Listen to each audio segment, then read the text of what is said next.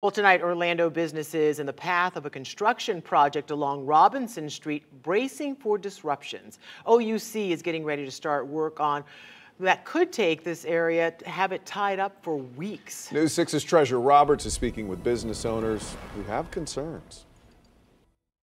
Jeff Starks opened Maffrey's near Lake Ivanhoe 4 years ago. They can find something unique, locally made. He says the community supports small businesses. 2023 was incredible for us, and so I know what my business is capable of doing. But these barricades and cones along North Orange Avenue changed everything. We take this very seriously. When we see this sort of disruption, it could have a catastrophic event on whether a store stays open or not.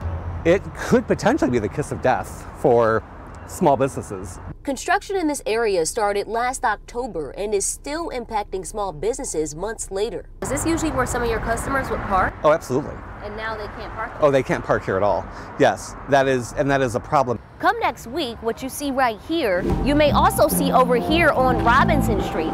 Business owners received this note alerting them that on Monday, April 8th, OUC will begin construction, which will cause some of the streets to close off between Crystal Lake Drive and Fern Creek Avenue. A spokesperson for OUC says workers will install a brand new underground electric transmission line. The work includes excavation and the installation of new manholes. The spokesperson adds, the objective is to provide the most dependable service possible and meet growth demands in Central Florida. But my worry is that we're having to pivot on such short notice, and anything could happen.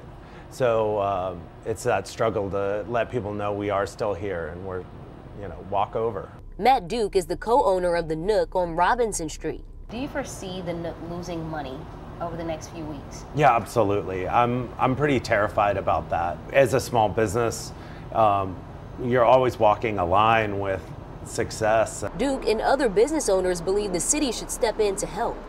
We're all in agreement that public infrastructure is a good thing, but I do believe that there should be money set aside to help those that struggle from this.